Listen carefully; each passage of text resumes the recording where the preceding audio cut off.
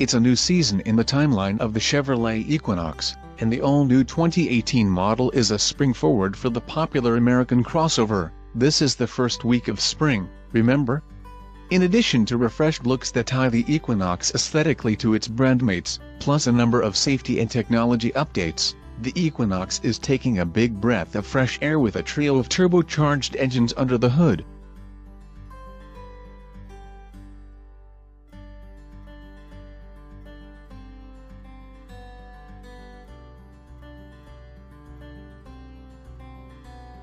The first version to hit dealerships sports the smallest displacement motor, a 1.5-liter turbo 4, and we headed to the Carolinas to give it a good twice-over in the scenic Blue Ridge Mountains between Greenville and Asheville, as well as a new set of power plants. The updated Equinox gets an aerodynamic makeover and sheds an impressive 400 pounds of weight for the new generation, the 1.5-liter Equinox, which includes engine stop-start, nets fuel economy figures of 26 mpg city and 32 highway for the front-wheel drive model, while adding all-wheel drive subtracts just 2 mpg across the board.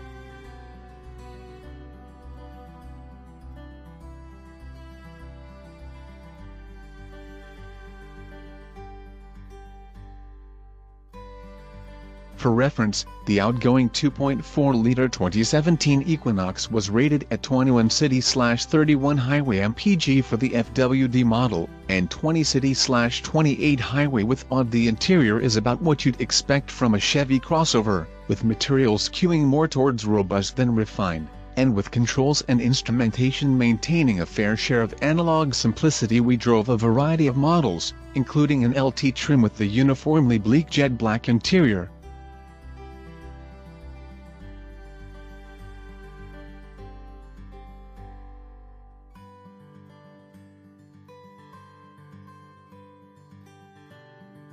Your goth teen probably won't have much interest in your new Cov, unless they're learning to drive, but this dark like my soul interior should at least make them feel at home, so long as you keep the available panoramic sunroof shut. We found that a splash of contrast on the dash and door trim makes an enormous difference in elevating the interior mood.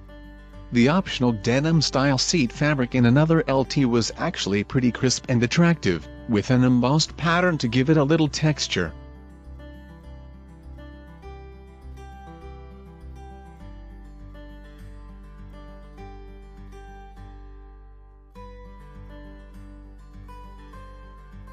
The seats in the LT are firm and supportive, though the side bolstering on the seat back might feel a little tight for a good number of drivers.